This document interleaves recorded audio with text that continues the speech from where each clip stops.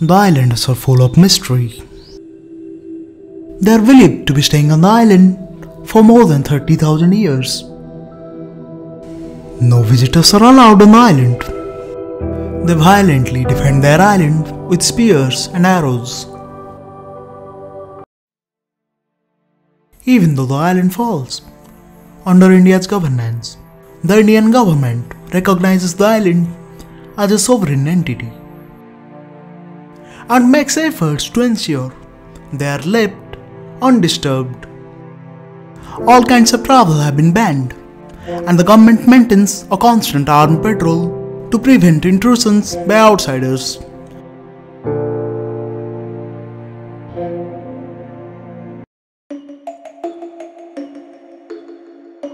The Sentinelese are expected to have a population between 50 to 200. We know very little about them. Where they came from and exactly when they got on the island are complete mysteries to mankind. There appears to be no agriculture among them. They wear almost no clothing, with the exception of some headbands and ornaments. Music, dancing and celebrations are known to be part of their culture. We don't know what language they speak. Even we have no idea what the Sentinelese call themselves.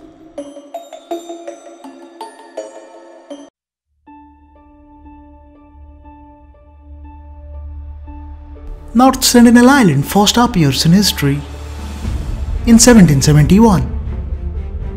John Ritchie, an East Indian Company officer, reported seeing lights on the island as he was passing by. He was on a hydrographic survey, so he had no business to stop there. The Sentinelese remained undisturbed for nearly a century. Until in 1867, the Indian merchant ship Nineveh wrecked on the island due to heavy storm. Its 106 crew members landed on the beach. The Sentinelese waited for 3 days and finally attacked with bows and arrows. Luckily, they were rescued soon after.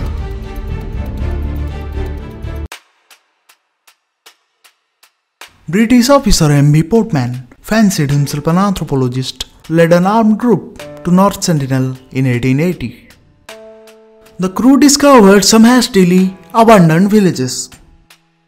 They captured 2 elderly couple and 4 children. The elderly couple died shortly due to disease. Portman decided to return back the children to the island. The experience definitely didn't leave the Sentinelese with warm, fuzzy feelings toward foreign visitors.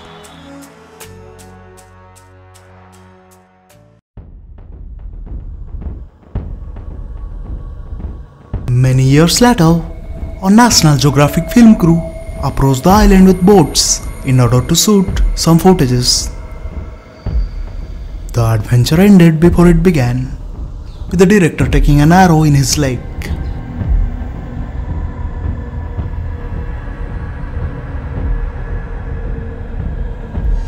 In 1981, an Australian cargo ship and her crew of 28 ran aground on the reef. But this time the sailors were rescued by a helicopter. Later visitors to the island say that the Sentinelese seem to have salvaged metal from the ship for their tools and weapons.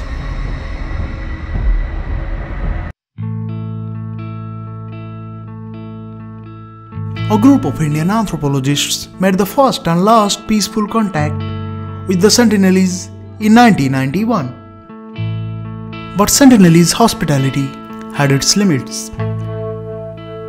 On the very next visit, the Sentinelese warned by showing their weapons. The Indian government wisely banned any further researchers from visiting the island.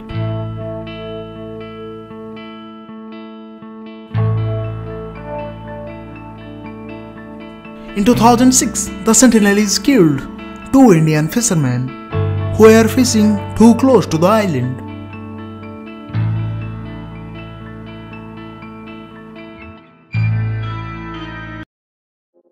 And finally, The event that brought global attention to the island was the murder of a young American missionary, John Chow, who went to North Sentinel Island to convert the Sentinelese to Christianity.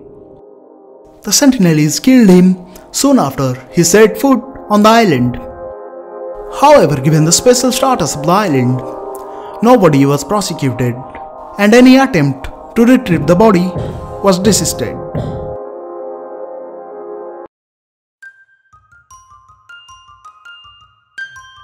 They don't care much for company, and they have expressed that clearly without even a common language.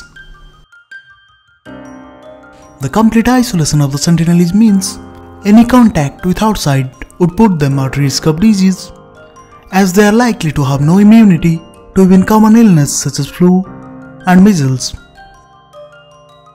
Of the 4 existing tribes of Andaman, Sentinelese tribe is the only one which is culturally intact and healthy. In 1999 and 2006, the Jaraba tribe suffered outbreaks of measles, a disease that has wiped out many tribes worldwide following contact with outsiders. Other than the Sentinelese, other Andaman tribes are now addicted to alcohol and marijuana.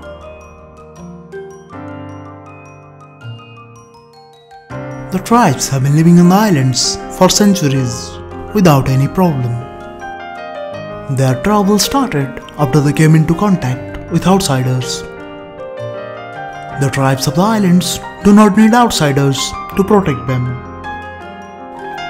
What they need is to be left alone.